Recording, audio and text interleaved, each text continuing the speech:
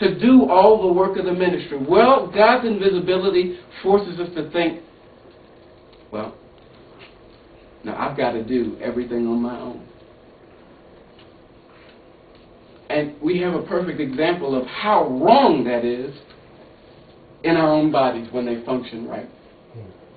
Does the ear get jealous of the eye for what it sees? Does the eye get jealous of the ear for what it hears? Do both of these things get jealous of the tongue for what it tastes? Do all of these things get jealous of the feet for what they trod upon? Do all these things get jealous of what the hands touch? Do all these things get jealous of the mind for what it thinks? Do all these things get jealous of the heart for what it feels? And all these things work in tandem. All these things communicate, as we're called to do, with each other. See, we fear God so that we can access God's love and then can live that love with each other. So that we as our bodies, when they are healthy and whole, can function together to wash our feeble parts, as Paul says in 1 Corinthians 12, because all these things work together as we grow, as we clean ourselves up. And that's what we're called to do with each other as Christians. Not to hoard up things unto ourselves, but to stay connected with God, to never run on empty. And when we think we're getting near empty, as we do with our cars, as we do with our cell phones, as we do with every other electrical appliance that is ever in need of a charge, we tank up again. We read our word, we pray. We get around those with whom we assemble on a weekly basis so that we never forget that God calls us to be the hands and feet of Jesus in a lost and dying world. See, it's health to our navel and marrow to our bones so that we can give. So that we can give. That's how we honor the Lord with our substance and with the first fruits of all our increase. This is why our barns are filled with plenty and our presses burst out with new wine. Not so that we can be like the farmer in Luke 12 and hoard it up to ourselves and eat, drink, and be merry, but so that we can share it with all those we meet. So that we can help all those we encounter as we pass along.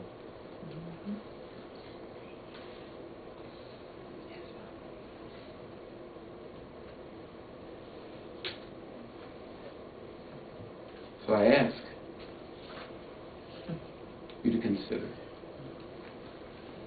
really and truly consider the ways in which we are frustrating proper communication in a healthy body by not being open and honest with one another. We started on that track,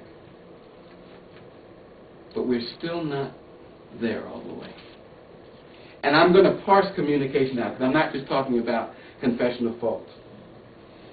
I want us to graduate to also recognizing that asking when one is in need is also the communication that needs to keep going forward.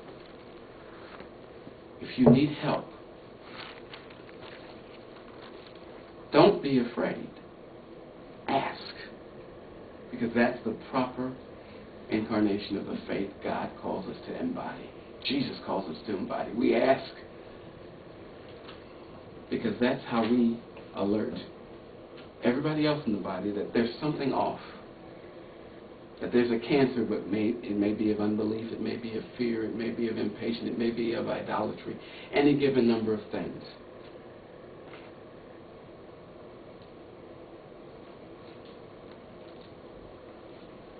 There shouldn't be a need.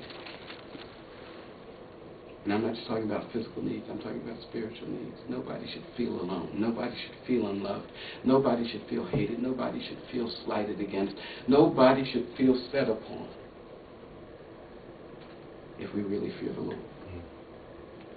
Nobody should feel like they're running on empty, that there's somebody they can't call, there's somebody they can't fellowship with, that there's somebody they can't sit down and sup with.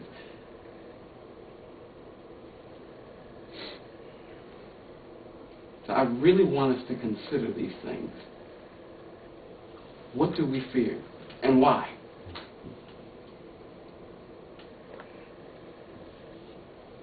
Because if it's not the Lord, then we'll never truly be able to depart from what's wrong in our lives. We'll never have our paths directed by God. We will direct our paths and always run into danger. We'll never be able to bring up the next generation.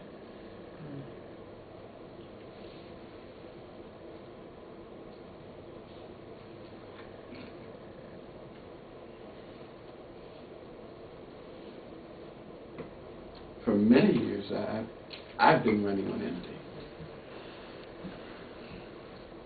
And frankly, I'm tired of it. I pray all of you are too.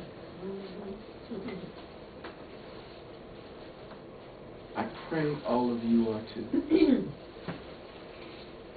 God is calling each of us to do so many things. I beg you not to be bogged down in the many ways in which you can do A, B, or C. Could you just be focused on God showing you the part you can play? And playing that part the way God tells you to play that part. If you're called to sing a song, sing like Mary sang when she magnified the Lord when Gabriel brought the news of Jesus' birth.